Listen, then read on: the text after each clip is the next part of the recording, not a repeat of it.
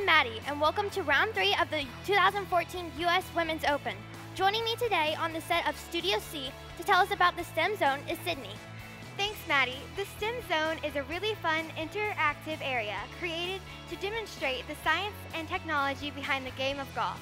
The word STEM stands for science, technology, engineering, and mathematics. The STEM Zone is a really interesting place to explore and learn. Coming to you live from Studio C in the Chevron STEM Zone, I'm Maddie. And I'm Sydney. Hope to see you soon on the course. My dad sees his 5-iron shot landing on the green. I see a torque force reacting with club momentum as Dad pushes it into the rough. Aw. My dad sees a birdie putt. I see rolling resistance from friction causing the ball to lift the cup. I wish more kids like me were into STEM.